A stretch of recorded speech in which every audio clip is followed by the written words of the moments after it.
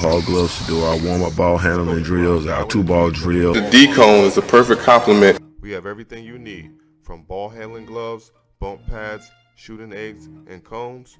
Go to ballhallgloves.com. You keep working with these gloves until you can do that drill, until you can handle the ball the right way. 5 first-quarter turnovers for Oklahoma City. Very uncharacteristic. Dort alone in the corner for 3. Rebound pinballed around. Jalen Williams inside doing work. Rookie lays it up and in. Jalen Williams flashes to the ball. 2:40 to play in this first quarter. Joe open for 3. He too can stroke it. 3's in the air. It is good. And for those of you trying to hope to get into one side of the bracket or the other, do not do that. Just be happy you're out of the play-in game. Strong drive inside.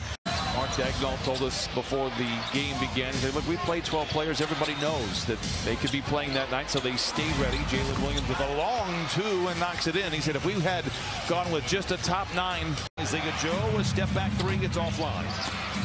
Star with a rebound, sends it back outside, and now to Jalen Williams. We look at a triple, it is good. Knocks it down. Williams now with a pair of buckets from distance. Terrence, by keeping it and holding it and shooting it himself, the foul was called. Corner 3 falls for Dang, and it is now 31s on the board. Some way, somehow lead by 4. Gilgeous-Alexander to Sarr. Nice pass inside to Williams for the punch. Clippers by 4, 5:25 to play in the third. Williams for 3, it's good again. He has 3 triples. Shot clock.